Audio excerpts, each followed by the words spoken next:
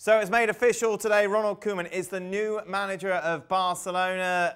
On his unveiling, he said, "Everyone knows that Barcelona is my dream club. It feels very special to me to be able to become a coach there." Well, let's welcome in Gab Marcotti. Gab, first off, if this is his dream move, why didn't he take it earlier on in the year when he was offered it when Valverde was initially sacked?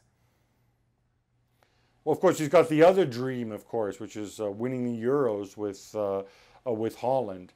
Look, I think Koeman, I think things are obviously uphill for Koeman, not just because of the situation with the club, but I think in some ways he suits everybody because Bartomeu gets a guy in and the history and whatever else. There's elections coming up. If there's a new president, well, there will be a new president coming in, but if it's an anti-Bartomeu president, he could just get rid of Koeman and bring in his guy next summer.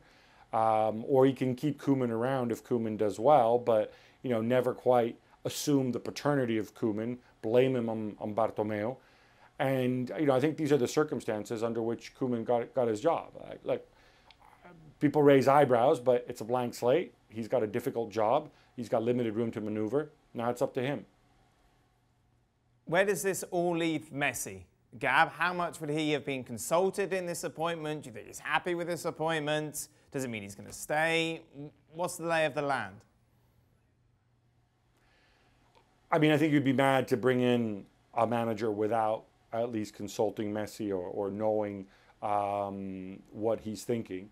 These rumors about him mulling a move, I don't know. I mean, there's so many reasons not to believe them. Koeman does have a reputation as a player's coach, and maybe that was part of the thinking as well. But the fact of the matter is, Bartomeu knows it's kind of out of his hands to some degree, because again, he's not going to be the president that much longer, and so he doesn't need to bend over backwards and cater to Messi. If Koeman comes in and says, "Look, I'll steady the ship. I won't embarrass you. I'll work with what I have. I'm not going to go and demand new signings or whatever. I can make this work." I think that's all that Bartomeu is asking for right now, a bit of peace and calm, a bit of tranquility. Obviously, Bartomeu came out yesterday saying basically, Messi's my one, he's not for sale. There are others as well, listing the likes of Ter Stegen. However, other names, and of course significantly, when you make these sort of statements, people will focus on the players that you didn't mention, including the likes of Luis Suarez. And you kind of think, well, if you're trying to offload these players, surely the best way to do it isn't to tell everybody you're going to try and offload these players. No, and look, there's a reality here, right? The reality is that that they need cash and they want to raise cash, and the only way they can do it is by selling players. But then you also know that a lot of these guys that we're talking about are older. In Suarez's case, I think he's 33 now. He's on huge wages. There's very few clubs that can afford him, and those clubs that can afford him likely aren't going to give you a big transfer fee for him.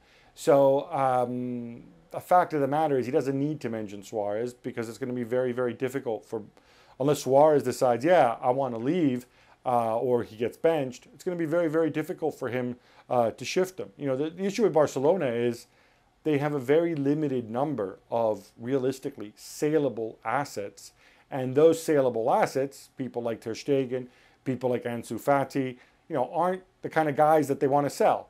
So they're kind of painted in a corner, and that's why you saw them do a deal like the Artur for Pjanic deal, which was, effectively for accounting purposes. Well, thank you very much for watching ESPN on YouTube. For more sports highlights and analysis, be sure to download the ESPN app. And for live streaming, premium content, and let's not forget as well, ESPN FC 7 days a week. Subscribe to ESPN+.